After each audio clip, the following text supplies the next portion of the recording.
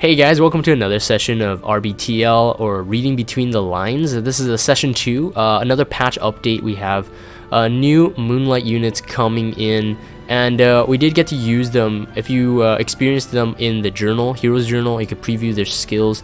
We did experience them last week, so we kind of knew how broken they were.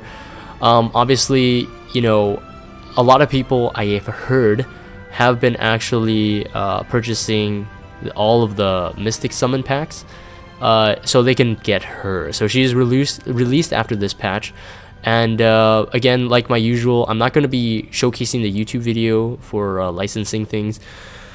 If you guys want to watch the video, obviously if you have the link to this patch note, you could take a look, as their YouTube videos are usually, you know, kind of showcasing their hero background, so their lore, showcasing a bit of their skills and kind of like where you would want to use them. Now, I was saying that they are not, you know, the videos are never super deep, so I think that leaves room for videos like mine, I guess, if you want to talk into some kind of deeper tactics or, you know, builds and theory crafting. First things first, I think Silverblade Aramintha is going to be one of the most OP Moonlight units, especially for PvP scenarios, so for Arena and GVG. And I don't see any downside to her right now. Not the way you would use a mage anyway. She's incredibly strong. Her kit is incredibly broken. I would say she's a bit too OP. I would kind of, you know, if she's so OP, it kind of makes me worry about the future meta. Unless there's like a new unit coming right after that counters her whole kit or something. But anyways, let's get into her skills. So again, I'm gonna just give a shout out to some of the guys on stream here who really care about my content. They were saying that you know, I did a take before, and my browser window wasn't zoomed in, so you guys couldn't read the notes. So this is take 2. We will take a look at the skill. So first things first is that she's a mage. I really want to get into that. Being a mage has access to mage artifacts, and what does that mean for especially Silverblade Aramintha? There is a mage artifact that if you get it to, I think, plus 15, you can get a full 10 souls, like right at the get-go. Generally, you would use that on like a manual team. You would never use it on like a defense team in GVG or whatever. It's a waste of an artifact slot if you use it on a defense team. But on a manual team, so offense team, you can get 10 to 20 souls. 20 souls is if you plus 30, you max enhance it. That artifact will give you 20 souls. Why that's important is if you look at the S1 here, an active skill, if you read it, attacks the enemy with an explosion of flame with a 65% chance to burn for 1 turn. 65% is already extremely high. Based on the soul burn effect, it increases to 100% and ignores the effect resistance. Based on this description, and I'm pretty sure you probably wouldn't be able to skill enhance the effectiveness of this skill. Most likely it's probably just damage for all 5 or however many skill enhancements it has. But if you take a look, the soul burn only consumes 10 souls, which is extremely broken. That means someone who doesn't even own a plus 30 of that artifact, which is relatively quite expensive, you have to pull multiples, and just the gold and the charms required for you to max that artifact is incredibly insane. So a 10 soul means that right off the bat, right as you enter, when she gets a turn, you're able to soul burn it, and you're able to burn your enemy if they don't have immunity, because it ignores the effect resistance, right? If you ignore the effect resistance, she barely needs effectiveness, but arguably speaking, she will still need a ton of effectiveness for the rest of her skills. But the passive, the S2, this is why it's broken. If you soul burn the first one and they are on fire, or if they are burned, it activates flame release. So it says here, after using flame friction, and flame release attacks all enemies with mystic fire energy, increasing the caster's combat readiness by 30%. A 30% CR boost is just absolutely insane for herself. It really sets her up for the next round, the next turn. The S3 is also absolutely insane too. Let's take a look at the After Awakening. I don't think we need to look at the before one. After Awakening, it drops a giant meteor, stuns all enemies for 1 turn, and then with a 40% chance, but max 50, so if you skill enhance it, chance to inflict 3 burn effects for 2 turns. Now, if this works kind of like Curious, where you can get multiple poisons in one skill, I do believe that each stack of the burn is rolled with effectiveness and effect resistance. I might be wrong, but I believe that's how it works. Now, when I was trying her out in the Hero's Journal, previewing the skills, I was able to get about 2 to 3 burns on those punching bags pretty easily. Now, I don't know what innate effect resistance, or even if they even have any effect resistance. Thanks, Aline. Aline is just like, you're not wrong. I don't know if they have high effect resistance, but I was able to get like 2 to 3 burns, and the stun was like, it happened almost all the time. Now, I don't know, again, I think the stun it seems to be a 100% stun, because since there's no mention of the percentage, 100% stun, so that means it's rolling the effectiveness with effect resistance. So how would you build Silverblade Aramintha, and where do I see her in the arena comp? Now, arena comps can be very complicated. Depends on who you're going up against, and like I said, I don't think Silverblade Aramintha is absolutely like must in a defense team, but she can definitely work in a defense team. I think in a defense team though, she would definitely need to be in a speed team. So CR boosters, like extremely fast CR boosters, so that if you're in a defense team, the offense team is always gambling whether or not they can beat your CR boosters. Now, there are a couple counters to CR boosters. So for example, Harado is a very good CR booster counter. Since most CR boosters, unless you're running like Scurry, you're using a non-attack skill, and Harado, if you built him fast enough, one of his passives is if the enemy uses a non-attacking skill. So let's say like Ruz is S3, Judas is S3, anyone's skill that doesn't actually use an attack, Harado actually boosts his own combat readiness. And so if he jumps in front of the line, he can dispel your whole team. And if he crits, they can have like C Dominion being pushed up, and then her doing her buff, and you can pretty much get wiped. So there's a lot of counters to it. So on a defense team, I don't think Silverblade Aramintha will shine. It might shine for people who do not have no idea, like, you know, how to take on your team comp. But that's my thought, because I think in an offense team, her best in slot will most likely be that artifact that I mentioned. Actually, you know, it's kind of my bad. I can't remember the name off the top of my head. But anyways, if you play the game, you know what artifact I'm talking about. Most likely that will be the best in slot if you're running her in PvP.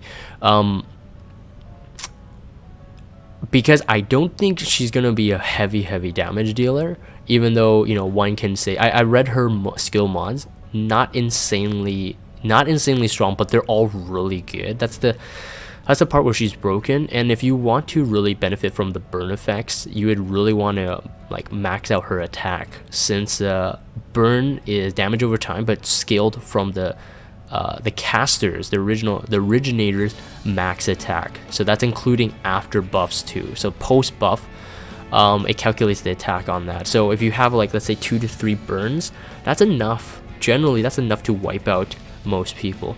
I would say in her build, if you're building her, you know, I think she needs quite a bit of speed if you want her to get there in time to be able to do her S3 before getting killed. Whether you're running a CR booster ahead of her or not, she does need quite a bit of speed. And the speed would also really benefit her S2, that 30% CR boost. You would need a ton of effectiveness. I would say, you know, 55 or higher. The higher it is, the better, because I think a lot of her skills really require that effectiveness.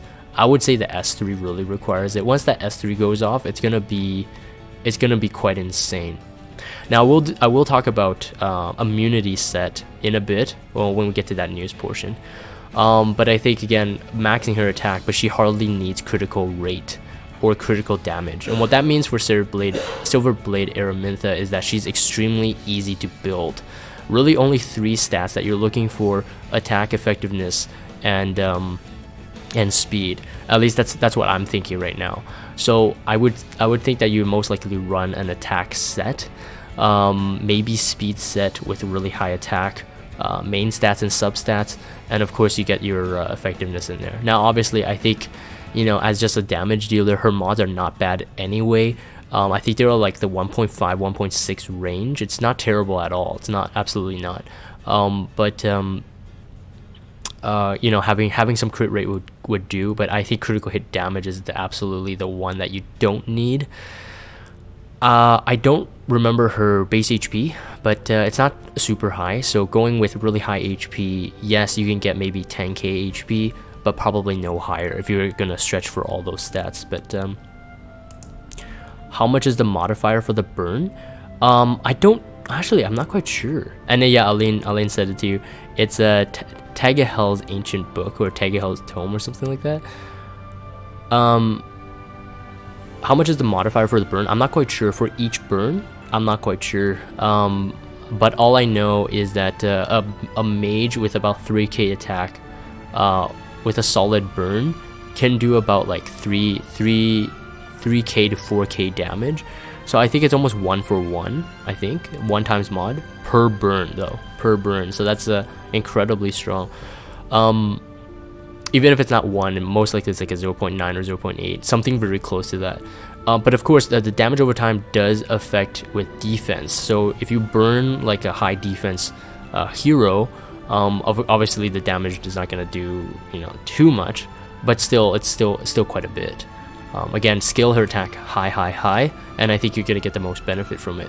Now, the only thing is that we have immunity sets, and immunity meta may become a thing.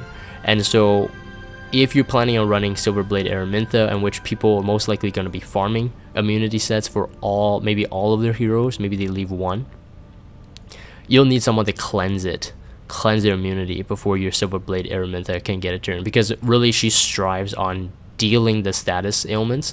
If she doesn't do any debuffs, she's pretty much just dead weight in that sense. She gets no CR boost, she gets no help for the rest of the team. Now, another thing I think Silverblade, I keep saying a Silverblade Aramintha is good for, again, that stun is really good for someone like ML says to finish off. And again, if it's 100% stun, you're really just rolling the effectiveness versus their effect resistance if they don't have immunity. So that's pretty amazing.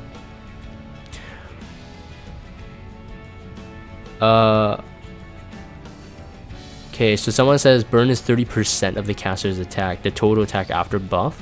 Wow, okay, 30% is actually not that high. VPP says it's 0.7 times with a 70% defense ignore. Yeah, that'd be interesting to find out. I do know that it can do quite a bit of damage though. So I don't think it's definitely not a deal breaker, regardless of how low the mod is. But again, if you are building her, the high attack is very important. So Blaze Dingo, also very interesting hero. He is a Soul Weaver, so he can heal, and he could do quite a bit of damage. His base attack is quite low though, so but people want to build him to output maximum damage. So high attack, good crit rate, and you do want almost 100% crit rate for him, because he really benefits from it. And then you want high critical hit damage. Early on, it was discussed in our Discord, and I'm pretty sure everyone came to the same conclusions, that he most likely shine in high HP fights. So high HP monsters like Abyss, Hell Raid. So Abyss is just going to keep expanding. We know that, you know, the way they've made the Abyss means it's infinitely scalable. You can get up to 200 floors in the future. Who knows how long this game is gonna last, but 200 floors in the future with enemies maybe like 1 million HP, whatever. I don't know, I'm just putting that up there. But Blaze Dingo becomes really strong because if you take a look at his skills, all of his healing comes from his proportion to his damage dealt. So it's if people had a lot of fun using Bologna running Bloodstone in the Abyss, he brings it even better mods, better healing mods. Over something like Bloodstone. I think Bloodstone maximum you get is 20% healing, I think. I'm at a 16.9 right now. I'm not quite sure actually. Maybe it's even 30. But his S1, his heal mod for his S1 is 30%. His S2 is 50%, if I recall correctly. But if you take a look, S1, attack enemy with a sharp dagger, healing the ally with the lowest health. So it works exactly like Bloodstone. Amount recovery increases proportional to the damage dealt. So if you do 10,000 damage, you heal 30% of that. That is incredibly good, right? That's a 3,000 heal, correct? So Toph says needs testing. You're talking about Aramintha, right? And if you take a look at the S2 here, attacks enemy with a giant gauntlet. Oh, actually, let's take a look at the after awakening portion. So yeah, attacks enemy with giant gauntlet, healing the ally with the lowest health again. So, but this is a 50% mod. Okay, 50% of your damage dealt goes to the healing of the lowest HP, which is incredibly strong. A critical hit though activates punishment. So the S1, amount recovered increases proportional to damage dealt. If I recall in the video, it looks like it gives him a second turn, but he's only allowed to use punishment. So you can select multiple targets if you critical hit with the S2. Now there is a three turn cooldown, so that of course that makes it less broken, but it's still incredibly good. That means I think in your rotation, if you're using him, let's say for PvE content, you can save his cooldown. So for his S2. So you can save it until you actually need healing if you can get his critical hit rate high. So like 90%, 100%, you really want to keep that, but keep in mind that he is a light elemental. So being dark and light elemental means that you have no misses because you have no elemental weakness, right? Except when you get attacked. But when you're attacking, you have no elemental weakness. So this is incredibly good. So definitely if you're building him, I think he needs as much high damage output as possible. He has very low base HP though, for Soul Weaver, so you do want to get his HP up there too. So attack, critical hit rate, health, critical hit damage, and most likely speed as well. You don't want your healer to be lagging behind when you need to heal off. At least match up to your damage dealers or your main units, or faster than them. That's at least what you need, what is required at least for PvE. Now I'm a bit of a hypocrite because my Angelica is extremely slow. Everyone knows this if you're watching my videos. She has 106 speed, which really makes her kind of useless. But anyways, I'm just saying that realistically, you want to build them with high speed. So for him, yes, you need some speed there. I would say 150 to 160 at least is like minimal requirements, especially for PvE scenarios. The faster you can get, the better. So I would maybe run a speed set like right off the bat, regardless if you run a speed boot or not. But everything else I think stands. Anyways, S3 heals an ally, and the caster with Sacred Power grants invincibility for 1 turn and increases attack for 2 turns. I think the invincibility is just to himself. I'm not quite sure if the attack is AoE, but judged by the reading of this, I think it's just himself as well. Again, which is really good, works really well with his kit, because like I said, if you buff yourself, the more damage you do, the more healing you also receive, so that's really good. Amount recovered, of course, again, proportional to the caster's attack. Oh, this one's okay, so this one is recovered proportional to caster's attack, so you want to maybe get him to go with higher attack. Then it's a balance. I don't think you're. Oh, it's AoE. The invincibility is AoE too. Oh, I see. Whoever he targets. So it's single target, but you can select it. I see. Okay. Oh, that's really good. Him and an ally. He is extremely good. We were theory crafting this when he was kind of showcased too. Soulburn effect is 20 souls, but grants an extra turn. Cooldown, if you enhance it, you get a minimum of 4. That's very usable. He's a very good Soul Weaver. Again, I would think I would think he would be your go-to Soul Weaver, at least one of them. Maybe if you're not primary, maybe a secondary healer. When you're tackling something like Abyss, I think he's going to be some meta changing Soul Weaver. Again, based on him doing damage, dealing damage and healing based on damage, I don't think he runs very well in GVG and PvP scenarios. I can't see that working. Most likely, if you run him with high HP monsters, give Daydream Joker to him. That would really benefit his healing potential and his damage output. But in the YouTube video from Smilegate, they featured him in the arena, which I really don't think that's the place they should feature him. They should have really showcased his healing potential in like a high HP boss. But like I said, this is where videos like mine can kind of fit in, I guess. If they don't handle all aspects of the hero and how to use them, we can cover it here. So that's kind of cool.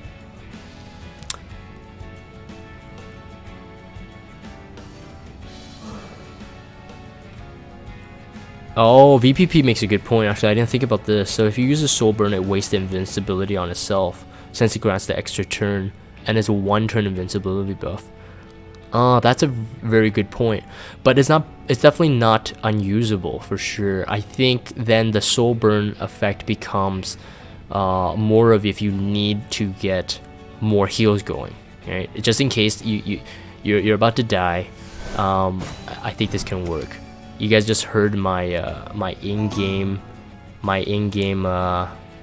return of my stuff. It is. I'm gonna hide that. Anyways, let's continue. So we have a new hunt. So this is what I was talking about.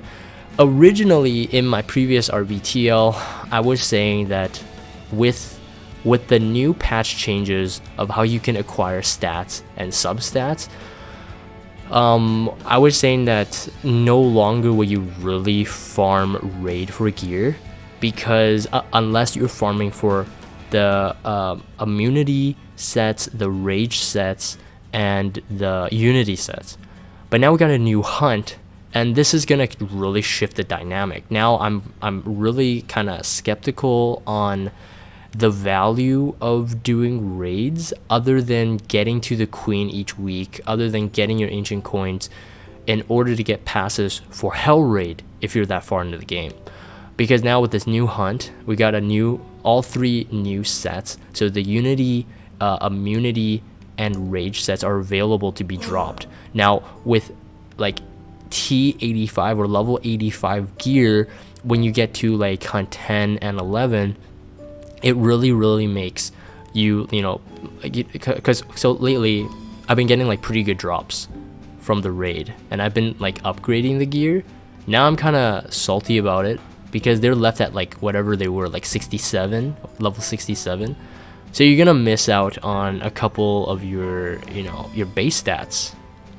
It's not the best potential. Now obviously, if you had old pieces with like really good substats, and you know everyone knows substats super RNG, you're not really gonna be too salty about this. But I'm saying everyone is going to be hunting this. If you're deep in GVG and PvP, most likely you're gonna start seeing immunity set meta. So make sure when you're planning your teams, don't rely solely on defense breakers unless you know you can cleanse the debuffs. Now this is also interesting because with the release of Charles, like units like Clury, like Gerardo, people that can dispel are gonna be absolutely meta now. You're gonna be basically seeing defense teams with full immunity sets, offense teams with dispellers, and then the rest of the rotation. So defense break, attack buff, and then a cleaver or something like that. You're gonna start seeing that kind of stuff more and more often. It's very good, it's very exciting because it really changes the way we are prioritizing our gear, and also our hunting our gear too. So if you go like, you know, max out Wyvern, and all of your heroes are all like, you know, speed and all that, you're not gonna really be doing much if the defense team you're facing against has full immunity sets, right? Toph says Gerardo meta LOL. You know, Gerardo gets a bad rap. Gerardo is actually insanely good, his kit. He can fit in a lot of team comps. I know you're joking, Toph. I know you know he's good, but seriously, I think he's gonna be meta. People who kind of like neglect him is, I think, mainly because he's a meme and he's a 3-star. But honestly, I've seen some that can be really incredible. So I'm actually thinking of building him, because I really do see this coming. People are gonna be hunting this like crazy. And again, immunity set is cheap, right? It's two-piece set. You get 2 solid pieces, and you can fit the rest in whatever build you're gonna go for every single hero. So it's extremely cheap, extremely easy to do. Now, we don't know exactly, you know, how this hunt is gonna be, how difficult it is, but most likely we're kind of all guessing this with the new Moonlight units being light elemental, with specialty change Captain Ricorous, which we'll cover in a bit. I think there's gonna be some kind of light elemental, dark elemental bent to this one, kind of like the rest of the Hunt 11s. So mainly we're all gonna be aiming for Hunt 11. I think that's the goal. Most likely it's either like he does like more damage if you're not light elemental, or you do more damage if you're light elemental, something like that, or you get status ailments if you're not light elemental, something like that. Most likely it's gonna be that. So I think that kind of forces people to do Ricorous' specialty change, forcing people to kind of like, you know, try to ham for Aramintha, etc.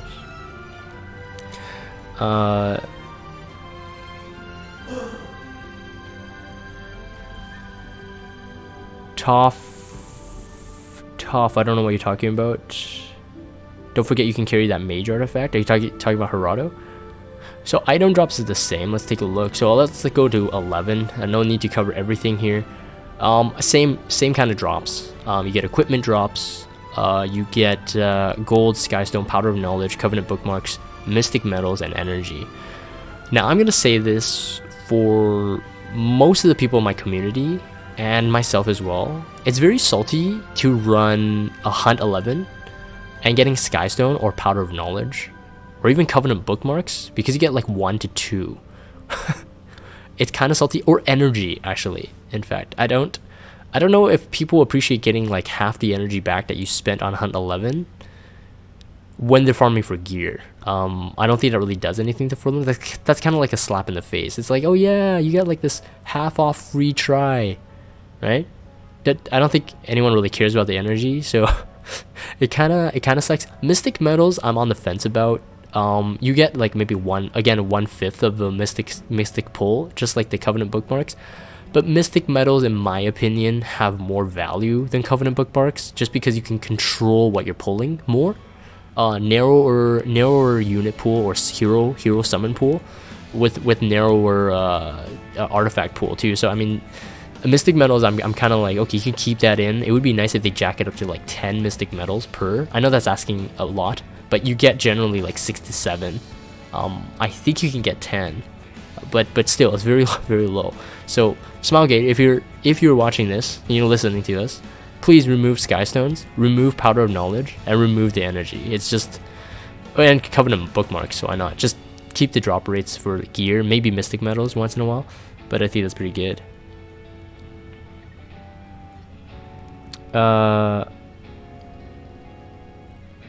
Yeah, I think differing opinions, Rob. So Ali and Rob says that energy is fine, since he gets materials plus the gold. Oh, actually, that's true. That's a good point.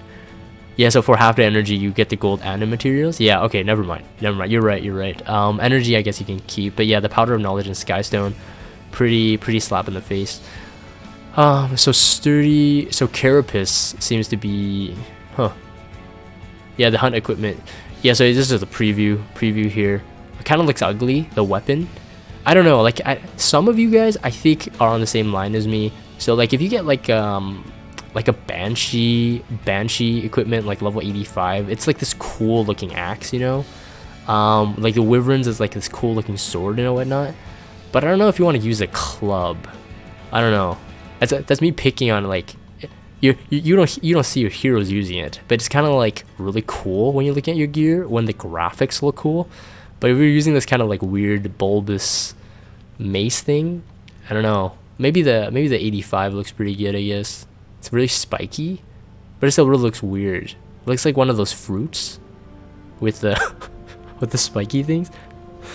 Being nitpicky, says Toph. Yeah, I'm being nitpicky, man. Hey, man, I'm a graphic designer by trade, so I pick on that kind of stuff. But you know, who cares? People use it for function. No one's gonna not equip a weapon just because it's ugly. It's like, ew, this got really good base stats and sub stats, but I'm not gonna use it because it's ugly. No, no one's gonna do that. I'm just saying it could have been cooler. I think swords, man. This is all pretty self-explanatory stuff. All the same stuff. You get you do get clear rewards with the reputation, but I think it's a one-time reward. So I mean, it's not gonna be like too great. I guess. All right, so we have Ricorous SC, specialty change Captain Ricorous comes on, and he I don't know about you guys, but I think he looks somewhat underwhelming. So specialty change, the new spear, if you take a look, 75% chance to dispel a buff, max of 100%. So I don't know if that max 100 comes from the specialty change or the skill enhance. I think it's skill enhance.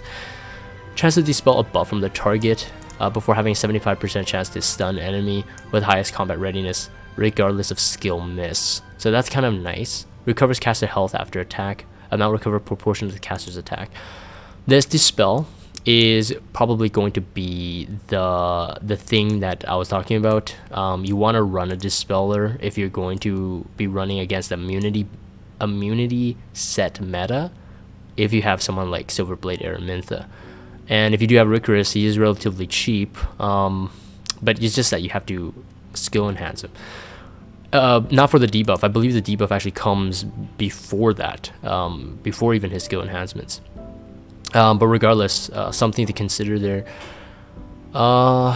It's kind of interesting that they do bring a specialty change unit once per month, but I was hearing someone actually mention this on Discord, that people are complaining that all the new specialty change heroes are very niche.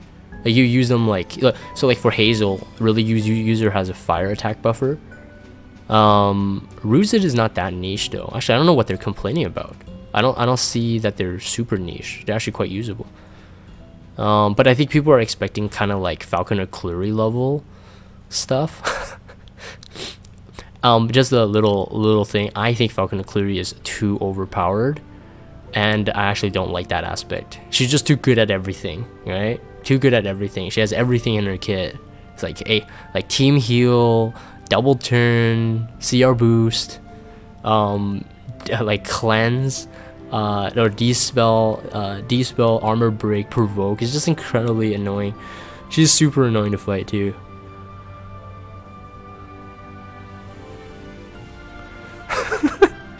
Terror is like, Terror's just trying to play the advocate. He's trying to just make me look bad. He's just saying that F Clury is so niche, man. All she does is provoke and slap you with a rubber sword. What are you talking about, man? She's so broken. King of Nothing. Hey man, welcome. Alright, so let's continue on here. Typical stuff, not gonna cover the specialty change. I'm gonna speed this up here. So skill tree, I think this is where it's kind of underwhelming, especially for me. I'm not quite sure how I would be building him, to be honest. Ideally, I think a really high speed, but judging by this, I mean, increase health by 10, okay, increase defense by 10, critical hit chance by 5, effectiveness by 10. Alright, that's all really good. It saves you from stretching your gear. Increase the damage dealt with Supreme Spear by 5%, that's the max. Okay, healing Supreme Spear by 200%, that is pretty decent. Damage dealt increased by 20% when attacking dark elemental target. Again, depending on how you build them, and I think, you know, I really do think that this dark elemental target thing is for the hunt. You know, like, yes, there are dark elemental bosses, dark elemental people that you fight in PvP, but 20%, it is good, but don't know if his full kit really desires that 20% in damage dealt. I really see him not as a full damage dealer, but more like a almost I guess more like Charles, kind of, but not a knight. So kind of like Charles. do damage while doing some debuffs and buffs for your team. It has a 30% max chance to inflict additional damage with quick pierce when attacking a dark elemental target. Damage dealt increases proportional to the caster's attack. That's kind of interesting, I guess. Actually, it's not that bad. It's just I don't think he brings enough to the table that you need to farm him. I think that's the point that people are making. It's not that he's bad. It's not terrible. Has a 100% max chance to dispel debuff on the caster when the caster's when the caster's health is below 20% at the beginning of the turn. That's pretty good. So maybe for him, so self dispel debuff. So that's kind of like fighter Maya. But you want his health to be high then. Otherwise it's gonna be kind of dangerous if you want to risk him at 20%. Hold on 1 second here. He is a warrior. I'll have to take a look at his base HP, but he is a 3-star though, so he doesn't get that 4% or 6% health boost that you would get from a 4-star or 5-star innate, which is kind of crappy for him, I guess. Increases attack and defense by 20% max when caster's health is below 50%. Actually, it's not terrible at all. I don't know what people are talking about here, but I'm still leveling up my Ricker, so I don't think I'm gonna get that really quick. Okay, quick, let's do this. So epic catalyst adjustments. This is good. This is good to know. Keep this in mind, these stages. So when people are asking, hey man, we're gonna get these epic artifacts, keep these stages in mind. I might even refer back to my own video. Yes, I'm one of those guys. It's like I watch my own video, guys. I'll watch my own video just to be able to find this, so I don't have to bother my community asking, hey guys, where can I get nightmare masks? Nightmare masks, I think currently, before this change, you're supposed to only get them in world like 8 or 9, and the run is extremely hard. So when it's a 2-S6, I'm assuming because it's a 2-S6, it's pretty easy. That's actually really good. So Fuse Nerve, Nightmare Mask, Black Curse Powder, Heart of Hypocrisy. I mean, most of the units people run, especially for PvP in GVG, need these, exactly these. Fuse Nerve, like DN, Charles lately, that would be really great. This is such good news for me because I really want to farm his epic catalyst. Nightmare Mask for like Kayron, Sid, F Cleary, all these units, and Black Curse Powder for like a Cartuja. If you're still using Sez, I don't think you're using him, but I'm just listing people off the top of my head. Heart of Hypocrisy, I think used for Angelica, Destina, Tenebria, like a ton of healers, a ton of mages require Heart of Hypocrisy. So I mean, this is fantastic. We do need it. I was kind of you know, kind of sad to see when originally, before this change is gonna happen, I was kind of sad to see like, oh, epic catalyst is so kind of rare. Like for one epic catalyst, you can only like run like 1 or 2 stages, but like really far off. So like you wouldn't be able to like farm your fodders while you're doing it, but now you can, right? The Heart of Hypocrisy is on 9-3 though, so that's quite difficult. But do keep in mind that you can get Nightmare Masks, you can get Heart of Hypocrisy, you can get, I think, Black Curse Powder as well in the raid shop. So if you do farm the raid, you can get those, but they do cost 3 runs, so 3 boss fights. So it's kind of they're good to have if you don't want to farm, but it's kind of expensive to me. Memory imprint changes. I'm just gonna roughly say this. So before, if you, let's say if you had 2, okay, so let's say before you had Enot at SSS, if you fused him to an Enot that wasn't an SSS, you lose the imprint entirely, but now actually carries over, so that's actually kind of good. So if you have multiple, let's say you have like two heroes at A, I don't know why you would imprint 2 heroes, but let's say you did, and you want to make them SSS, you can do it now, which is great. This is a good change, definitely needed.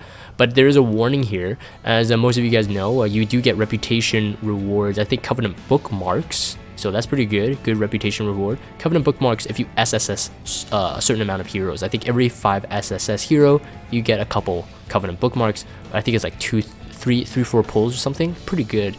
But this warning in the system will say that you're not allowed to keep, you know, doing it. So you're not allowed to like recycle an SSS unit, fuse it into a non-SSS unit, make them SSS again, and get the reputation reward. It gives you a pop-up saying that you're not going to get that achievement. So just keep that in mind. Transmitting improves increased resources. So now that's actually really good. If you take a look at that, it actually gives you the amount, I think that's the exact amount of silver transmute stones that you get per unit that you fused to the base unit. So if it's SSS, depending on what star you're at, you have a certain amount of units, and everyone knows that if you transmit a 3-star base minimum, you do get 1 transmute stone per 3-star base. So you get 8 right there, because there's 8 E-Knots for an SSS, 1 for the base and 7 copies. So that's really good to know. So if you do want to transmute some SSS heroes, let's say if you're a whale, get multiple SSS 3-star heroes, and you want to get some extra resources back, you can do it that way now. You don't have to actually, you know, kind of waste that SSS if you're not going to use them. But most likely with specialty changes, I think everybody's going to be keeping a couple 3-stars, at least 1 copy of the SSS 3-star. One thing I want to say, the rest of the stuff, rest of the changes I'm not going to talk about, but because I did pull Charles and I did invest a lot of time into him, I do want to say this hero change here, improvements. This is an improvement. There's not a bug fixes. I don't think this is a bug fix rather than its improvement. So Charles' slash now correctly activates smash even if the target is defeated. Now, I don't know what this looks like. So usually slash has a proc rate. So it has a percent to proc smash to follow up. If the enemy is buffed, there's a 50% chance to proc. If they're not buffed, you have a 25% chance to proc smash, which is the S2. Which is kind of interesting because I don't think so originally, if you killed an enemy with slash, obviously you won't even proc smash. But I don't know what this means. Even if the enemy is defeated, you proc it. Does that mean you do an overkill? Because there's absolutely no benefit to it, unless it means you proc smash onto another target that's alive. Then I think that is a fix. Otherwise, even if he does do smash on a defeated target, that's not going to do much, because what smash does is dispel the buff and does more damage if you're buffed, which doesn't make any sense. So I'm not quite sure.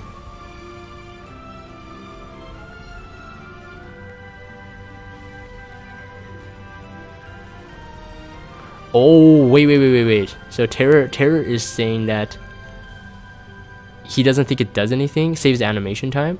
So if the enemy was defeated before, you can activate smash. So Terror, I think, is saying that, no, wait, that doesn't make sense. So I thought Terror was saying you can save animation time, because originally the error was it activates smash, but I don't think that's the case. Oh, are you serious? Okay, so I misread this then. The way it's worded, it feels like it now correctly activates smash, even if the target is defeated. What is that? Like, see, it says that now correctly activates it, makes it. So Terror is saying that currently, before this patch update, if Charles kills with the S1, it can still proc the S2. I've actually never ran into that. I see. So okay, so I think that's the only way it makes sense then. I was wrong. So my initial assumption was wrong. I've never seen it proc the S2 after I kill someone with the S1. So that's why I thought, and plus the wording says now correctly activate smash. Wouldn't that wording needs to change then? That gives the illusion that it actually activates it, whereas it didn't activate it before. Anyways, I don't know. Maybe my grammar is wrong. Maybe my English is wrong. I'm gonna skip the other stuff. There's a lot of skill changes, skill description, inventory. I don't think this is really important to cover.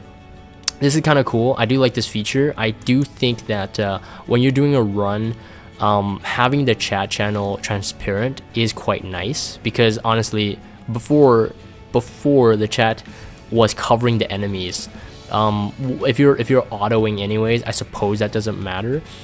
My thing is, I think this is a device to device thing, is that if I'm using my Android and I'm playing on my mobile and I'm typing in the chat, the keyboard overtakes the entire screen, which makes me unable to use the chat while I'm actually playing the game.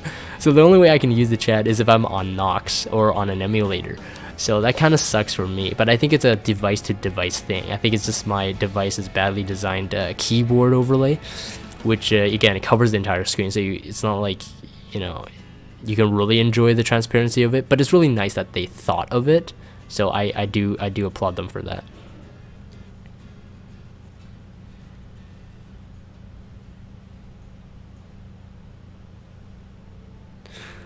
Tara says then it's broken.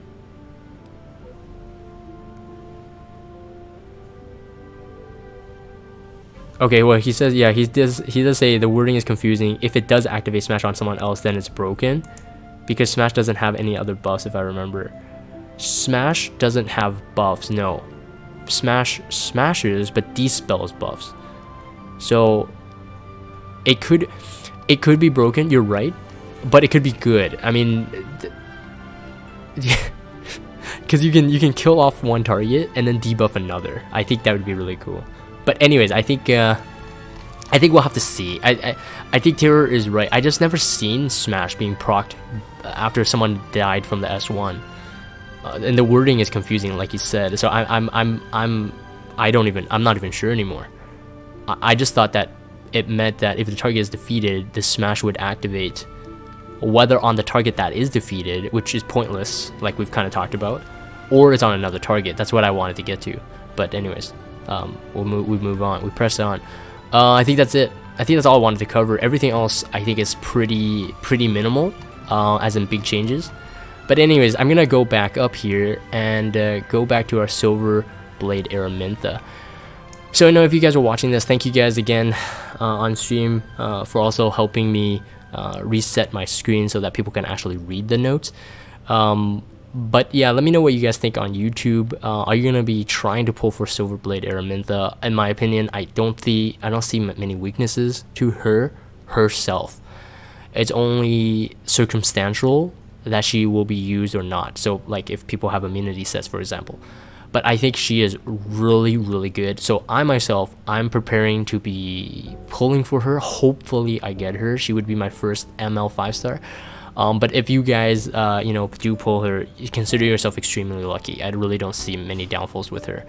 Anyways, I'm going to end that there. If you guys have Discord, check out the Discord server, follow me on Twitter, and subscribe to YouTube if you haven't.